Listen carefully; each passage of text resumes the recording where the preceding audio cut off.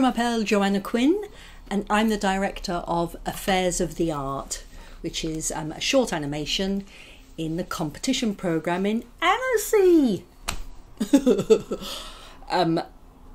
I can't believe, after all this time and all my dreams and fantasies of showing my film in Annecy, that I can't actually be there. Anyway, c'est la vie. I'm definitely there in spirit, and I will be tuning in every single day. Extremely jealous. Anyway, the film, it's about, or rather stars Beryl, and she's been in 4 of our films, and in this film she becomes an artist, and the film is about, what's it about? It's about obsession, ambition, art, creativity, and yeah, family, and we meet more of her family. We see more of her husband. We see her sister Beverly, and she's very eccentric. And we also see Colin, Beryl's son, who's also a bit eccentric.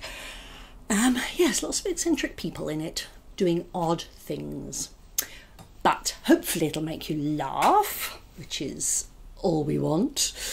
The film is all drawn on paper, old-fashioned, and I've got some here just to give you a little flick. Here it is. This is Beryl painting her face. Like that.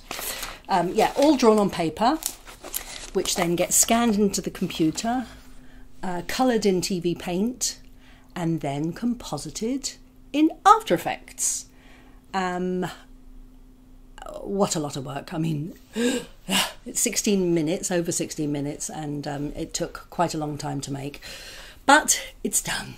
And of course it wasn't just me. Of course I worked closely with Les Mills, the writer and collaborator in most of our films, and with the artwork, a wonderful small team of people who were just great, and I'm indebted to them for everything they did. Super talented. Anyway, I think that's it. So enjoy the festival, unless you're not there like me. And thank you, and I hope you watch our film, and I hope you enjoy it. Okay, au revoir, mon petit chou-fleur, and see you next year, maybe. Okay, bye.